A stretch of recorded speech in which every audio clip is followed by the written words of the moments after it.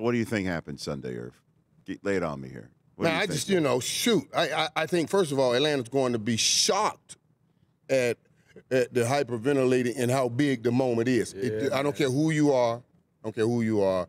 There are just certain things in life that you have to go through, and the first time it hits you a certain way. I thought, oh, man, it's just another game. I must play just another game. I play everywhere. But you hit that field, and your body goes through something. You hyperventilate. They have to make sure that they don't lose the game in the first 5 minutes of the game while they're trying to catch their breath. But if they catch their breath, this could be a great game. The Rich Eisen Show, weekdays at noon Eastern on Audience.